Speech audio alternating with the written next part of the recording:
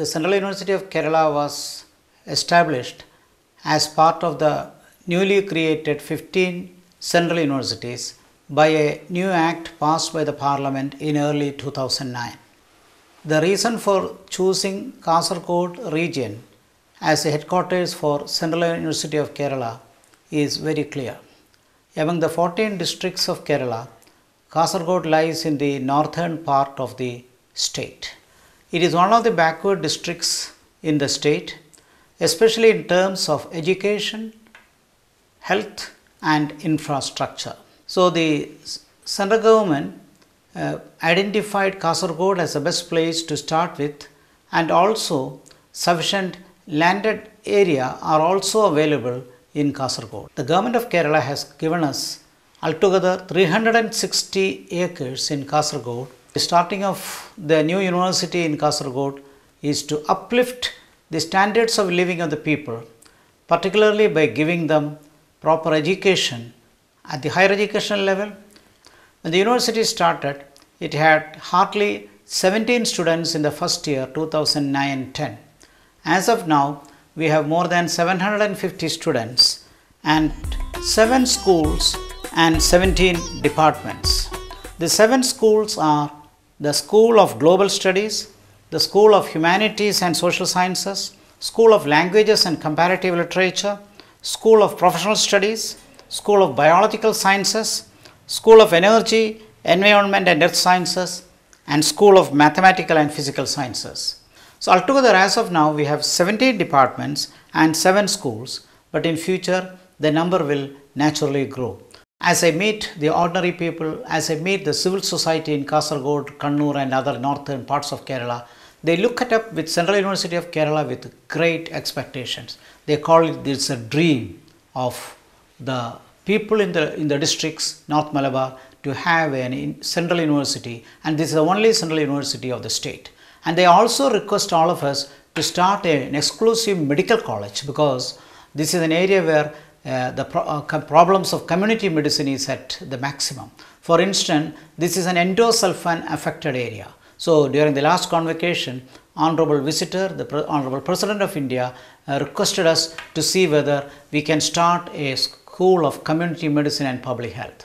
So maybe before starting medical college, we will start with a master's program in public health, and that will be the roadmap towards starting a medical college in future.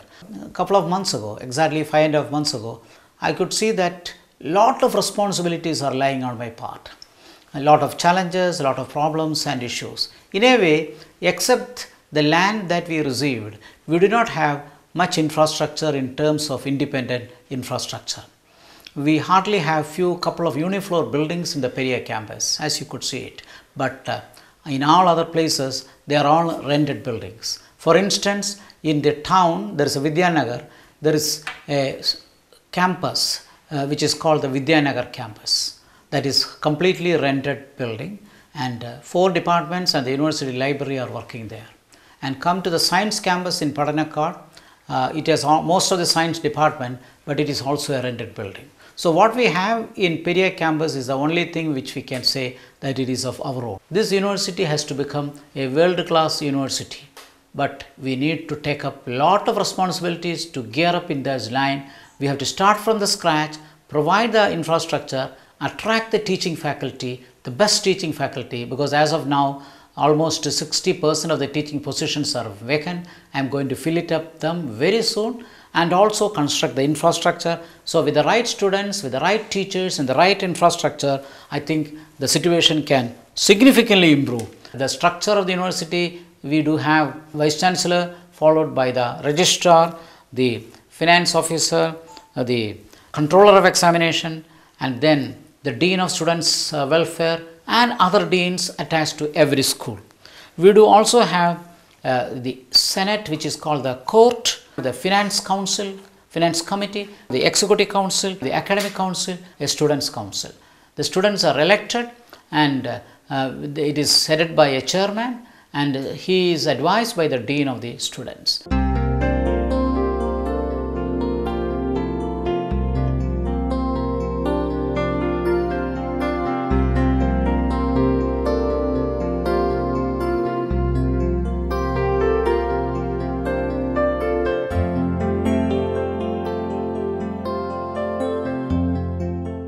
So as you know that sir is a well-known political scientist and is an analyst, socio-political analyst. He is retired from University of Kerala and joined here in the month of August 2014. So after joining the present Vice Chancellor, in fact, we plan to start more departments, new areas we want to open. We started our construction works. 2 hostels are coming up. The foundation work is already over. And we have awarded 8 more works to RITES. So we are hopeful that in a year's time, there will be a lot of buildings here. But maybe in 1.5 years' time, we will move to the permanent buildings.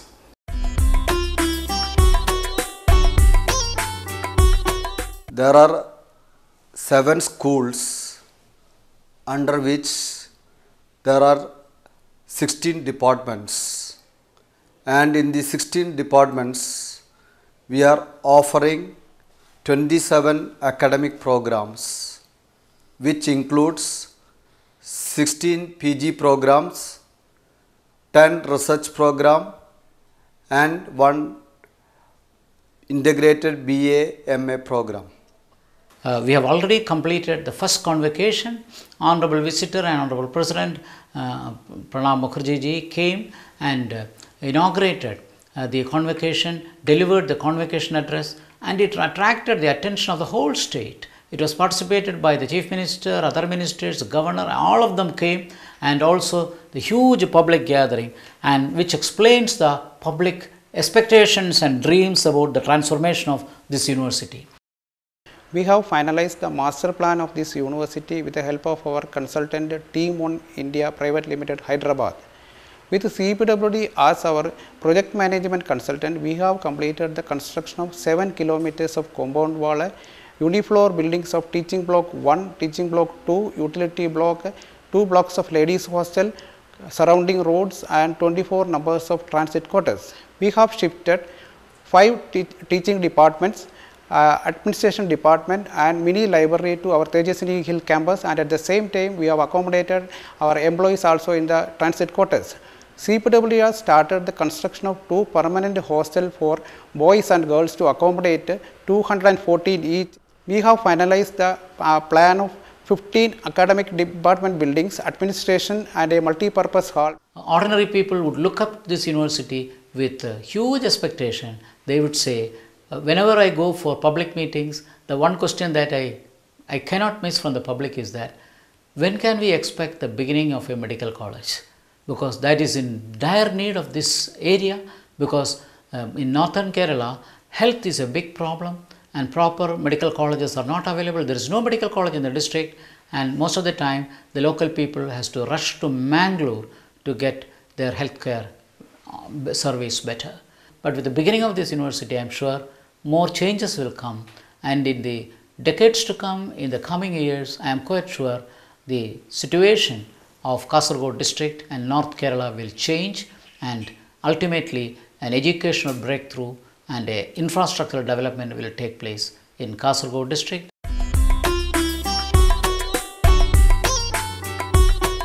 The School of Biological Sciences starting in this Riverside Transit campus during the year 2010. The primary objective of the school is to promote higher education and research, to equip the students with the skills in the basic and applied aspects of biological sciences. At present, 4 departments are functioning under this school. Department of Animal Science, Genomic Science, Biochemistry and Molecular Biology, and Department of Plant Science. Our course curriculum is very up to date and designed by accommodating the most modern developments in the subject and also with an interdisciplinary approach. We, the young faculty members, were leading the department and building a very good profile for the department by organizing a lot of international seminars and workshops and symposiums and so on. We are all motivated by the present Vice Chancellor, Professor Gopakumar, who is a visionary in every sense. I'm sure that being a political scientist, he has a far-ranging kind of knowledge in his subject, and he has a very good perspective about the university, which he has demonstrated so far in this short period of his tenure. The Central University of Kerala has taken steps to strengthen the teacher education programs in the university. This is done with a view to improve the quality of higher education in India. The department is intending to bring the three aspects, that is the access, the equity and the quality in higher education through its a number of programs in the from this department. The School of Languages has got 3 departments in it: Department of Comparative Literature, Department of Linguistics and Department of Hindi. Our new Vice Chancellor, Professor G. Gopakumar, a well-known psephologist and a political scientist, has taken over the balancing act of the university. Now his job mainly is to consolidate whatever the university has gained and take it forward, especially as the first Vice Chancellor to be in the new campus. The university from now on will go through a building process.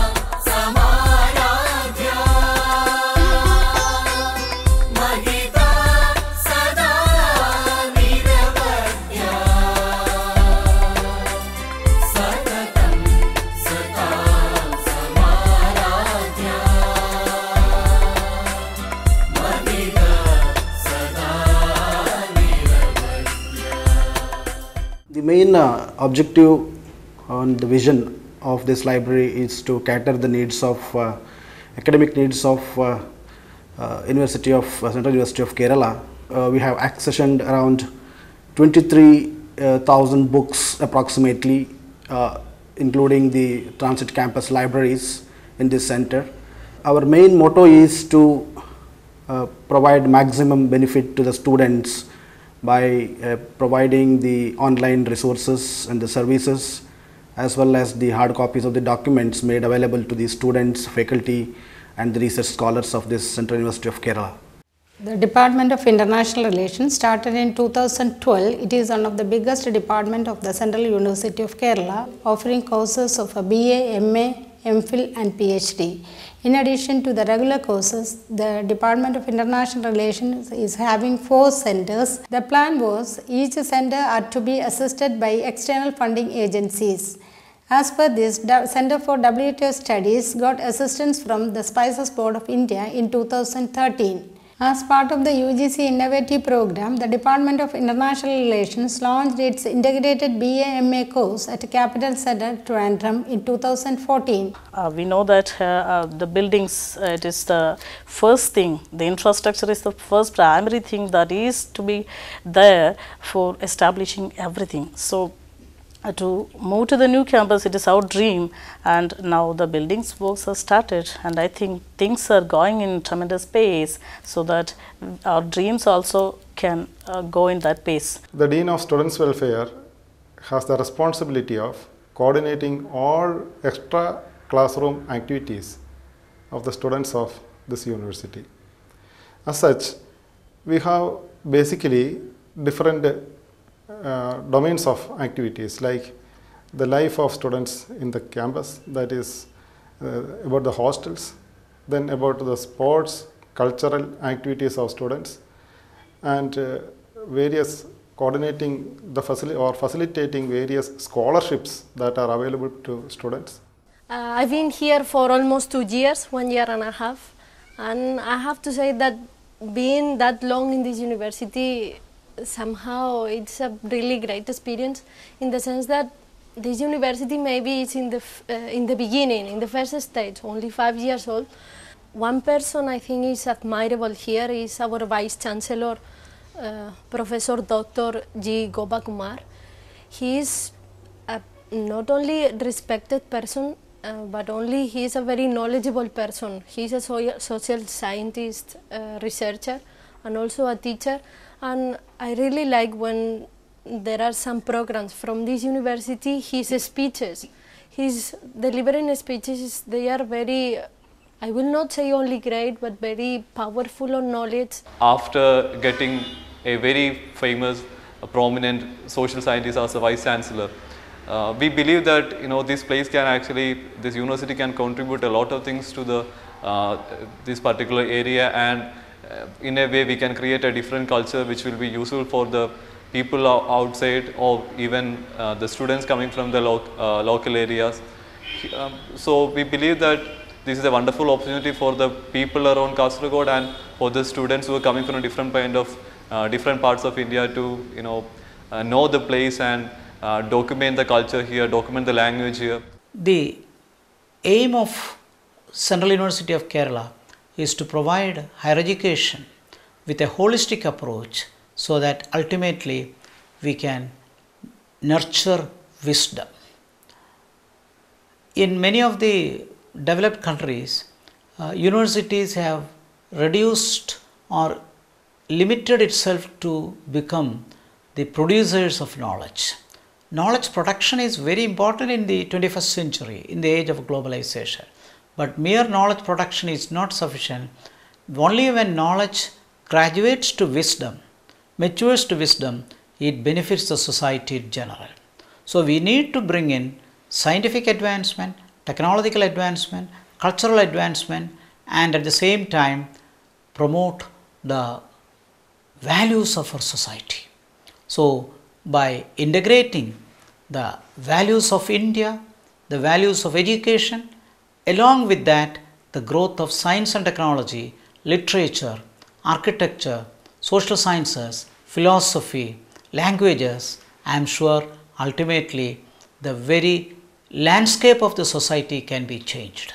So by bringing wisdom to the society along with the production of knowledge, the Central University of Kerala is committed to serve the humanity in general and Kerala and Kasaragod region in particular.